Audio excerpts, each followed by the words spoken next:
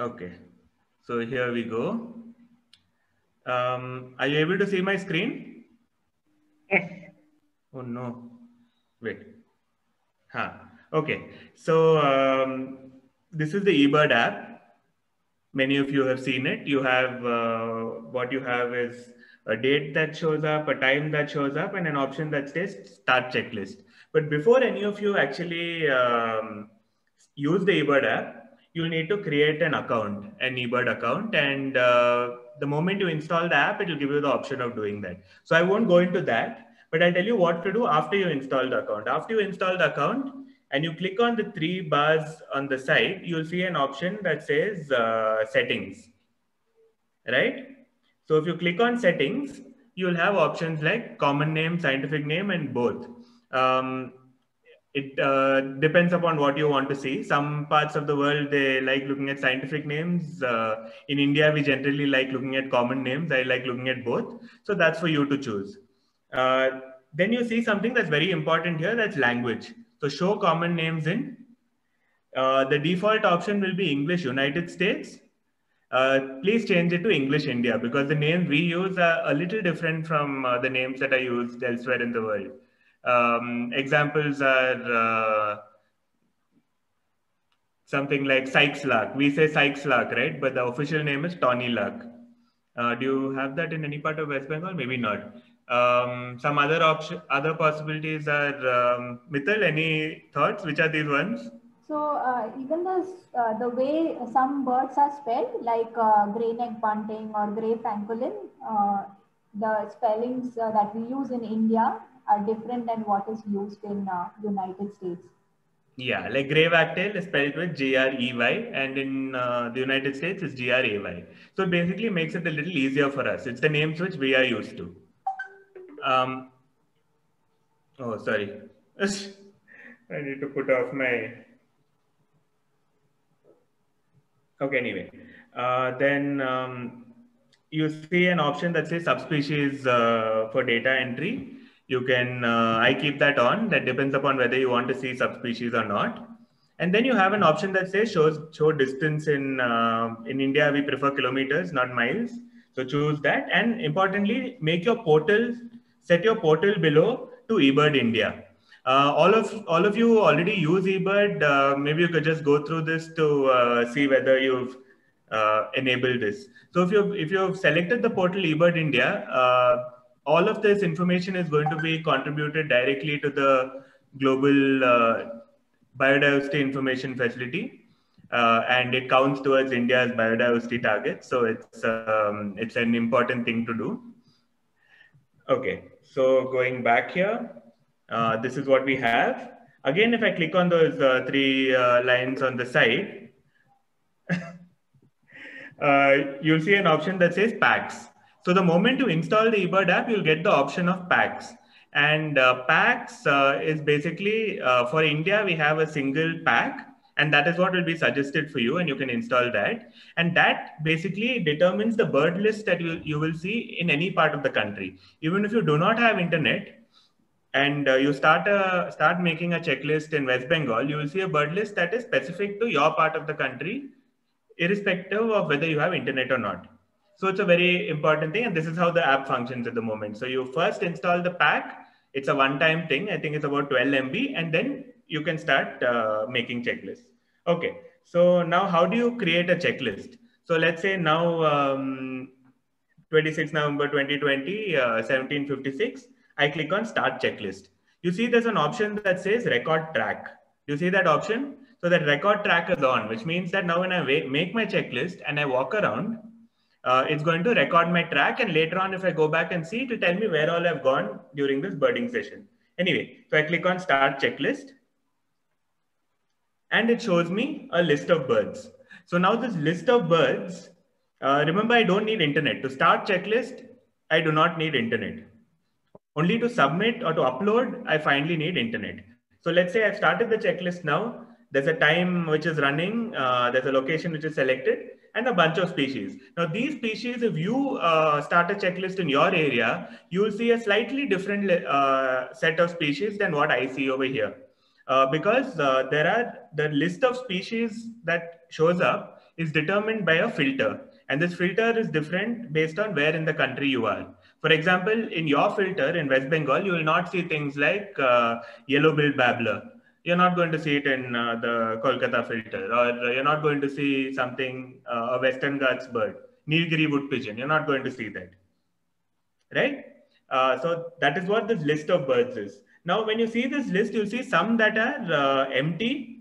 I mean, some that don't have any sign next to it, and some that have this yellow half circle. And then you'll see some that have a red circle. So now this is an indication of whether that species is common here or not so commonly seen or very, very rare. So the red species are ones that in this time of the year in your area, it has not been reported at all. So which means that if you ever see a red species and you want to enter it, I mean a species with a red circle, you might want to provide some notes or a photo or something like that, so that that record will stand the test of time. Somebody looking at it 10 years later will say, okay, this species is rare over here, but this person has explained clearly why it is that species. Therefore, I will believe it like that. So a data set like this has something like that has more authenticity in the future. Okay, so now you have, even for the yellow circles, it's worth giving some sort of information. So if you see, house sparrow is infrequent in my area, but I assume if some of you are from Kolkata, house sparrow is actually quite common, most in many parts of the city, if I remember right. Anyway, so how do you enter a species? Let's say I want to say I saw 5 Indian peafowl. So I can do it in 2 ways. I can go to Indian peafowl on this list and I can do this. I can click on it and put 1, 2, 3, 4, 5. Click on the plus sign. Otherwise, I can click on the bird and I can change the number. I can make it 10 or 15, right? I can also, then this is the best way, I can use species codes to search. So Indian peafowl, every species has a 4-letter code. Or think of it as a 4-letter code, 3 to 4-letter code. So now I will put, for Indian peafowl, I'm going to say INPE. INPE is going to take me to Indian peafowl. And then I can put a number. Something like Indian spot-billed duck, ISBD. So it is, if it's 4 words, it's going to be the first letter of each word. If it's 2 words, it's going to be the first 2 letters of both of those words. What if it's something with 3 words, like spot-breasted fantail? That will be SBF is actually enough, but SBFA is also fine. Is that clear? But now you can enter these numbers even more easily. So if I want to enter 10 Indian peafowl, or let's say not Indian peafowl, 10 grey francolin, say, then all I need to do is I need to put the number 10 GRFR. And then if I click on it, I get 10 grey francolin directly. Let me say I want to put 25 greenish wobbler, 25 GRWA. And I click on green or greenish wobbler here, it immediately becomes 25 greenish wobbler. So now what do I have in my list? I have 2 species. I have 10 grey francolin, 25 greenish wobbler. Is that clear? Now, what is a rare species? So a rare species is something that will show up as rare actually. So let me just show you what that looks like. So now I have a species like, let's say, yellow-browed wobbler. Yellow-browed wobbler is, I think, common in parts of Kolkata now, right? So let me try putting yellow-browed wobbler here. It's going to show as rare. So you see there's a R sign. So rare means that if you enter it and upload it, it will not immediately show up on the map. It needs to be confirmed by a reviewer. In that, the reviewer will take into account the evidence I put. So for example, if yellow-browed wobblers I report are automatically going to go on the map, then there'll be a lot of scope for mistakes. So instead, what I will do when I'm reporting, let's say I've seen a yellow-browed wobbler and I hear it call. Let's say I hear its typical call. So I'll say heard typical CV call. And then if I've recorded or photographed, etc., I can say recorded or photographed. I will upload a photo later. If I've got good views of the bird, I might want to say pale bill, white-edged tergials, right? If I've been able to see all that, only what I actually see on field, right? And I say that two clear wing bars. So in Kolkata, this was probably going to be enough for a yellow-browed warbler to be accepted. In Bangalore, also it will be enough, but if I don't put the call, then it's not going to be enough because Hume's warbler is the common related warbler over here. So just an example of how notes are very important. You can of course put audio or photographs, etc., on the website later. But for now, when you're putting on the app, you want to put as many field notes as possible. Is that clear? So then, anyway, so this is yellow-browed warbler, right?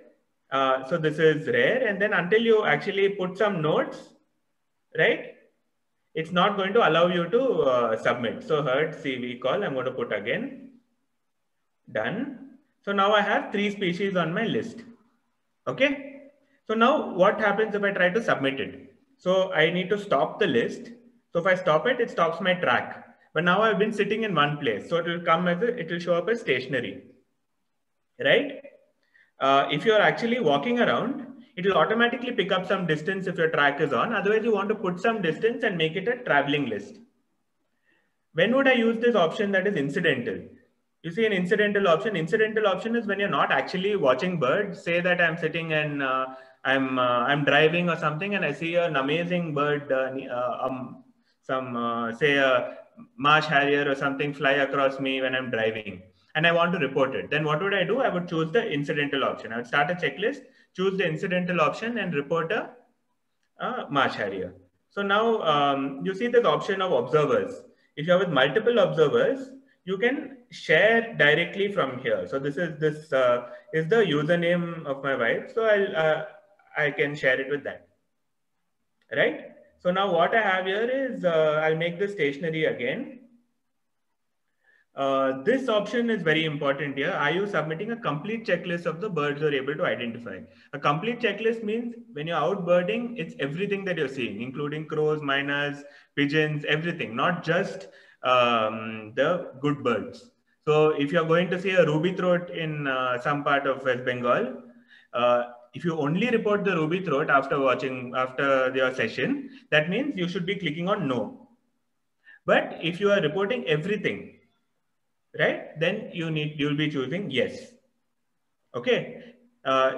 So I mean, please ask in the chat whether you have any doubts about this, but this is an extremely important part of you uploading a checklist, whether it is complete or not. Are you uploading a complete checklist, or are you missing out some birds that you have actually seen but you're not reporting? If you haven't seen it, then there is no need to report. Okay, so now let's say I'm putting yes. Okay, let's say that I was watching birds and only 3 things I saw: gray francolin, yellow-browed warbler, and greenish warbler. No crows, no miners, nothing. Then I click on continue. And when I click on continue, it will take me to location. It will take me to choose a location. So now if you don't have internet, you cannot do this step. If you have internet, this is when you actually need to do this step. Otherwise, you can leave it like that to get to later. So I just hide it, and the checklist is going to remain as an unsubmitted checklist. See, I have an unsubmitted checklist from yesterday also. So this is my unsubmitted checklist from yesterday. These are all the birds. So I've just kept it there because I wanted to add some comments and make some changes before uploading. So here, let's say today's checklist, I'm going to click on review, continue, and choose a location. I'll go to recent, my location is called Tube House 4. So I will choose that. And that is my home location. So I'm going to upload the checklist from here. Okay, so then now if I click on submit, it will get uploaded. I don't want to do that at the moment, otherwise I'll have to delete it. So I'll leave that for now. Is that clear? This is how you create a checklist and upload it. If there is a species that shows a red dot or something, provide some notes, provide some documentation that gives more evidence for it being that species. If it shows up as rare, again, provide detailed notes and documentation so that somebody looking at it many years down the line will know, will be convinced that it was that species. So now what happens if you upload a checklist? It goes into, let me just show you.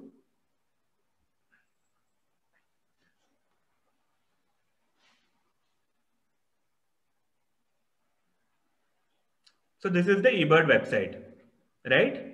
So on the eBird website, you have various options. You can also submit a checklist from the website, which follows a very similar pattern, right? You can again, here you choose your location and then you continue and then you do exactly the same thing. I won't take you through that. That's quite straightforward. But again, on the eBird website, when you open it, you might first want to change your, if you're opening it for the first time, you might want to modify your preferences. So you click on your name, wherever it is, and then you go to preferences.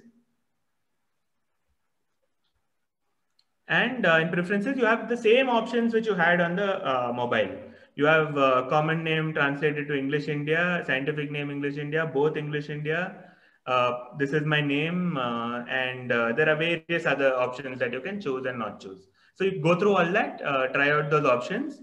But what will happen after you upload a checklist is it will be stored in your My eBird. If you go to My eBird, you'll get the entire summary of all the checklists you've ever uploaded. How many species have you seen in 2020? How many in 2019? What are your latest checklists?